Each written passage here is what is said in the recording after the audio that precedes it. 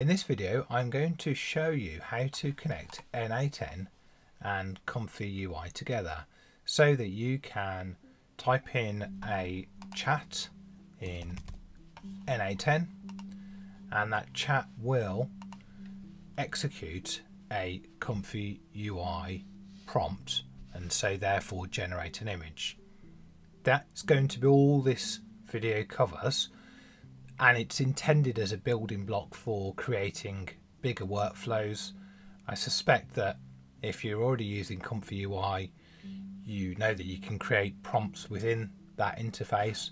But the beauty of this, having the two systems connect together, is that you can then start building bigger workflows that are not just about image generation, maybe some other content generation as well. What I'm first off going to do is I haven't got ComfyUI running at the moment, but what I will do is I will install the community node in n8n first. So I'm going to go over to that. I'll save that as my workflow. Settings. And I want to install the community node n8n nodes ComfyUI. Need to tick there, understand the risk of installing unverified code, and then install.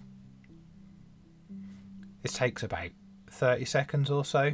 Oh, there you go. So with the terminal open, what I can do is go into the ComfyUI folder and then, as usual, type in python main.py to load ComfyUI. But I'm also going to do switch listen. I'm not sure if that's a necessary requirement, but the way I operate ComfyUI often is on a different machine, so I'll connect to it via a static IP address. I'm doing this all locally for now, and it's just the process that I've proven that works for me. So, again, you may or may not need to do switch listen, but it works for me, so I'm going to stick with that. Okay, so we've got our chat message node here. I'm going to add ComfyUI node, which just appears there. First thing I need to do is I need to connect n8n to ComfyUI. So I need to give it some credentials. The defaults will work if you're using both ComfyUI and n8n installed on the same machine. Now I have n8n installed in Docker, so what I need to do is I need a different URL, and the link will be in the description, but what I need this http host.docker.internal address. So I'm just going to copy that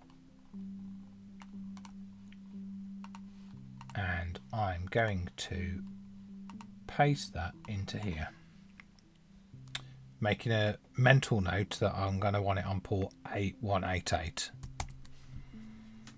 Okay, so I need to change the bit at the end to 8188. Important to note that you do not want the / at the end of this API URL because it'll fail. So let's just save that. We've got a nice connection tested successfully, so we've set up our credentials okay. Next thing I want to do is grab a JSON file from ComfyUI, which is the export API of the ComfyUI.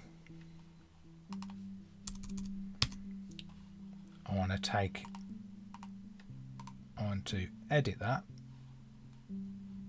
text edit,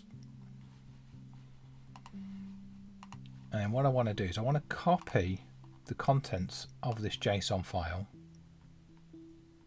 into, make sure I've got a lot of it yet, Control and C, Control and V, into the workflow JSON window. I'm going to leave those settings the same, so I've got 30 minutes to generate. This probably takes about 5 minutes to generate an image. It's worth noting it takes the text from the prompt that's in the JSON file. So I'm just going to leave that as it is for this first test, and I'm going to, this is going to do exactly what I've already kind of done in ComfyUI. Okay, so to test this setup, what I'm going to do is I'm just going to type anything into chat. It doesn't really matter because the chat and the ComfyUI image generation, they're not connected at the moment. So I'm just going to type in anything, and it's just going to act as a trigger right now. So what I can see is that that's started. I can have a look in my terminal window, and I should soon see that I see some GPU usage. I should be able to start seeing the ComfyUI process executing, and this is it starting to do that work for us. I will come back to you in 4 or 5 minutes once this is completed, and then we'll see what that's actually produced.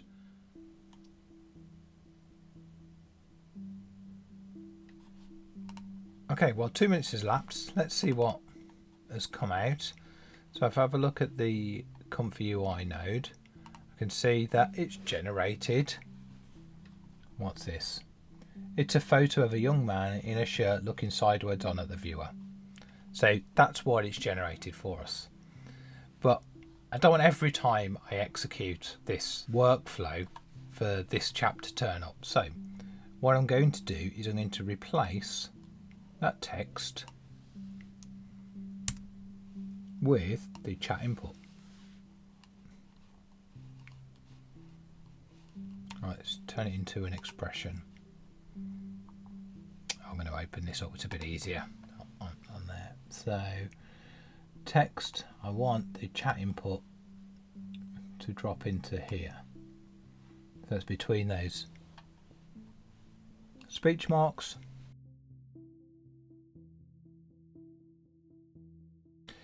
And then I'm going to go out of here, and this time I'm going to say generate an image of a man on a beach wearing a space suit.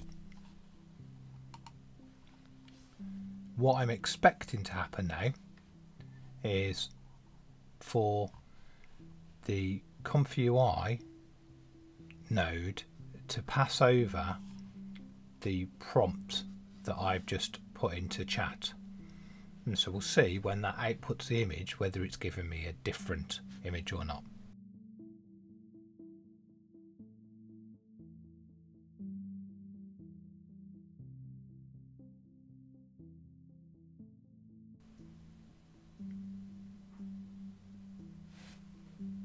Right, so that's executed. Let's see how it's handled that image. Let's go back into the ComfyUI node and have a look.